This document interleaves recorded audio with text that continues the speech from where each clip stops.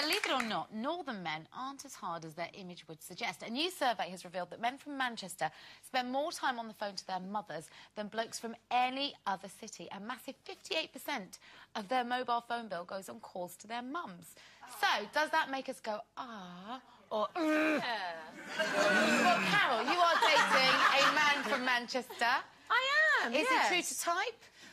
Well, he's certainly not a mummy's boy, but yeah, he does call his mum a lot. I don't know if it's actually every day, but it is a lot, and I like that. I think it's really, really lovely. Yeah, and I do actually, because I kind of wish that I'd called my mum every single day when she was alive, and she's not there now, so I can't call her. And so I think, you know, when I look at him talking to his mum on the phone, it's a little bit kind of, oh, it's so lovely. You know, make the most of it, because, you know, really, really miss your mum when she goes. Not so every day. I think it's lovely. Yes, every day, 5 times a day if you like. I don't care. No, I mean, I think girls, I mean, I used to ring my mum every single day, and we didn't really have anything to say to each other, and it got to the point where actually the pauses started becoming like little rows, little niggles, you know, because you end up sort of aggravating each other.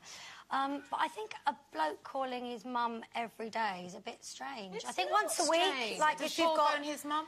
Once a week, Paul phones his mum, and he does it religiously, and they have a really long, good conversation about Beau and how we all are, and checking she's all right. I mean, unless you've got to worry about someone and they need you to look after them and check they're okay, I think you can do that once a week. I think it's different for girls, isn't it? Like, girls ring their mums because you have things to talk about, don't you? You know, secret things. Well, not always. And physical things, and, you know, what she should do and how she should do it, and, you know, and all those kind of things. So you ring your daughter 10 times a day. No, I know. My daughter and I text each other 10 times a day, I have to say. But I think boys, as long as they're not... You know, there are boys that are mummy's boys, though, aren't they? You know, and you want to slap them, don't you? Yeah. But I think it's hard. Yeah. Ooh, But it's all right. I think there's a respect.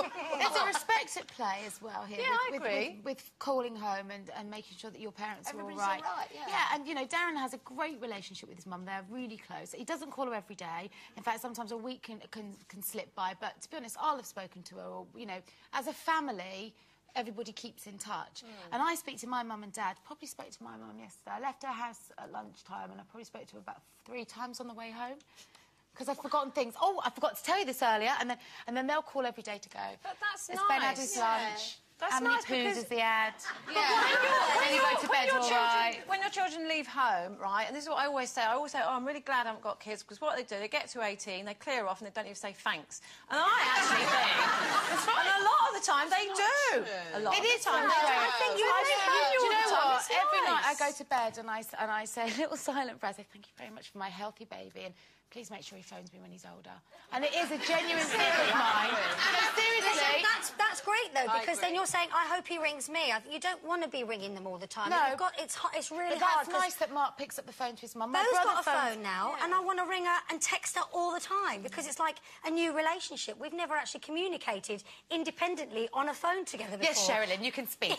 I have to say, Ollie rings me. And he's 3. Yeah. He does. He goes, yeah, whatever.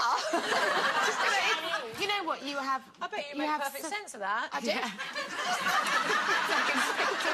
know what she means, though, I do.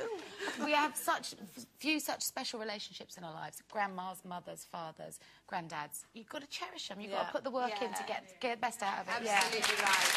Absolutely.